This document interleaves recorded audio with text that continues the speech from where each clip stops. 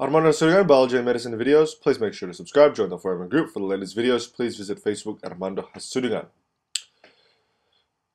Let's talk about the cell cycle. The cell cycle is defined as the stages through which a cell passes from one cell division to the next. So it's the stages of which the cell grows and prepares for division. And when the cell divides, it divides into two identical cells. This is the cell cycle. To understand the cell cycle, we must remember what a cell is and what we find in the cell. So here's a cell and its membrane. The cells are living structures that essentially make up organisms like ourselves. Within a cell, we find the nucleus, which is the main base of the cell, you can say. Around the nucleus, we find the rough endoplasmic reticulum. We also have the smooth endoplasmic reticulum, which I have not drawn. The surrounding area outside the nucleus is known as a cytoplasm.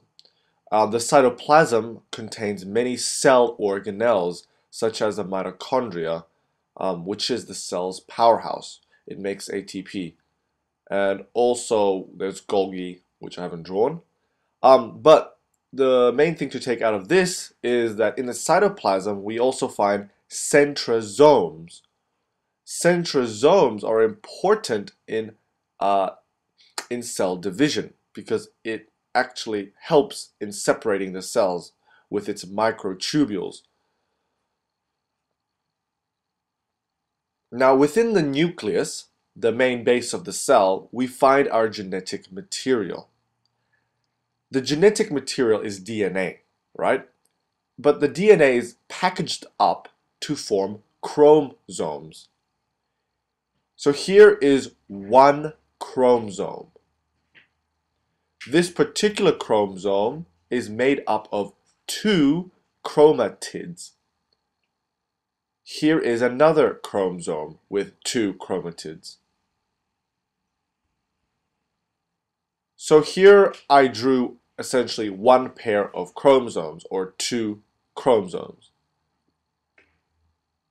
Humans actually have 23 pairs of chromosomes, which means that we have 46 chromosomes, because 23 times 2 is 46.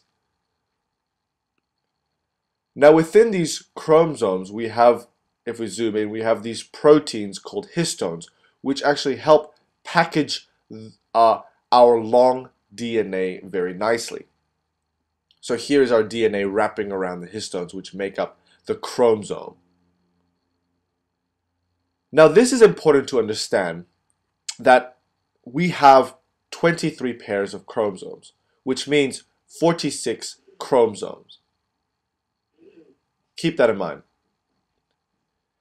Most of the cells in our body divide continuously, such as our skin, the skin cells, the lining of our gut as well.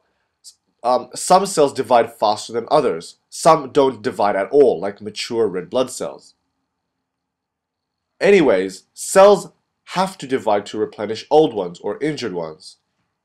The actual cycle through which it prepares for division and actually divides into two daughter cells, two identical cells, is known as the cell cycle. The cell cycle is divided into two main phases: the interphase, which prepares the cell for division, and then the M phase, where the division process actually occurs. The division process is known as mitosis. Let's look at the interphase phase first, which prepares the cell for division. So at the beginning of interphase, we have one daughter cell. Let's zoom into the genetic material. This cell also consists of chromosomes. This chromosome only has one chromatid. So if you remember to what I drew here, this chromosome had two chromatids. Either way, this cell still has 23 pairs of chromosomes. It just has one chromatid, which means that it also which means that this cell has 46 chromosomes with 46 chromatids. Anyway, the interphase can be divided into 3 stages. The first stage is growth 1 or G1. The second is synthesis or S, and then growth 2, which is G2. This daughter cell will enter the G1 phase, which the duration of this phase is about 10 hours. And this is where we have the cellular content, excluding the chromosomes, duplicating. So essentially the organelles are duplicating. However, the chromosomes are not. And so this cell, at the end of G1, if we zoom into the genetic material, it will still have 46 chromosomes and 46 chromatids. Or we can say it has 23 pairs of chromosomes. And then this cell will enter the S phase, which goes on for about 9 hours. And in the S phase, this cell will actually have DNA replication and chromosome duplication. So here at the end of the S phase, this cell will have duplicated chromosomes, as you can see by the diagram. So if we zoom into the genetic material of this cell, it would look quite different. It would still have this is still one chromosome. And so this cell will still have 23 pairs of chromosomes. It will just have double the chromatids, which means that the cell at the end of S phase will have 46 chromosomes, but it will have 92 chromatids. And this is because the chromosomes have duplicated. It doesn't mean the chromosomes are double in number. Hope that makes sense.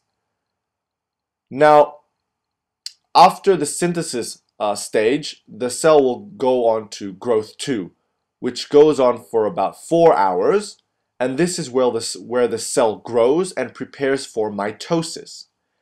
And it also checks for errors as well. And essentially, at the end of the G2 phase, the cell will still have 46 chromosomes and 92 chromatids. And then afterwards, this cell will enter the M phase. It will enter mitosis, where it divides into 2 daughter cells.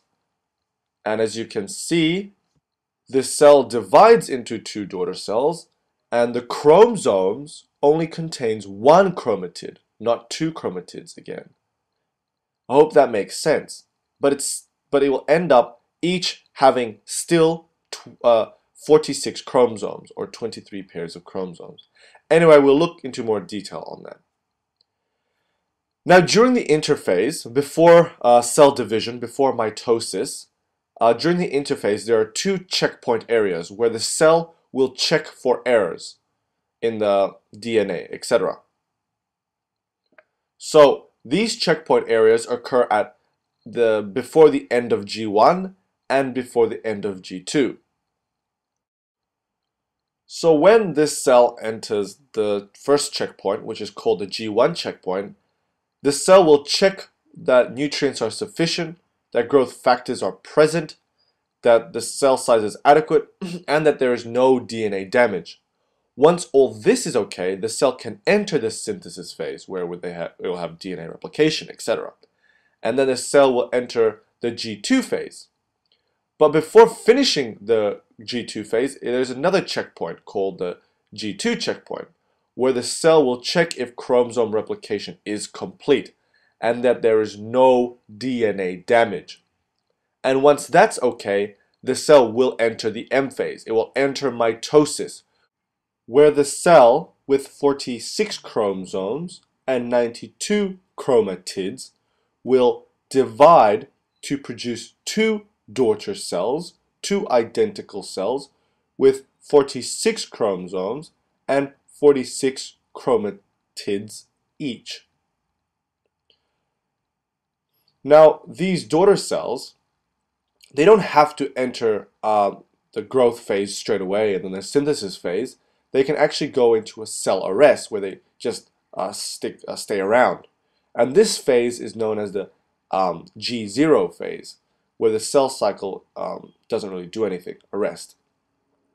Of course, after a while, it will enter the growth 1 phase, the synthesis phase, and then the G2 phase, where it will then enter mitosis, and then it will produce two identical cells again. Mitosis in itself has a few phases within it. Mitosis goes on for about an hour. It can be divided into 4 main phases, mitosis.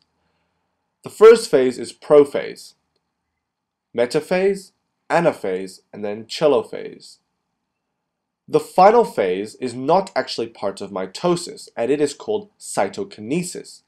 This is the process of where the cell actually divides and separates, like so. Let's learn a bit more about mitosis and what occurs within each of these phases.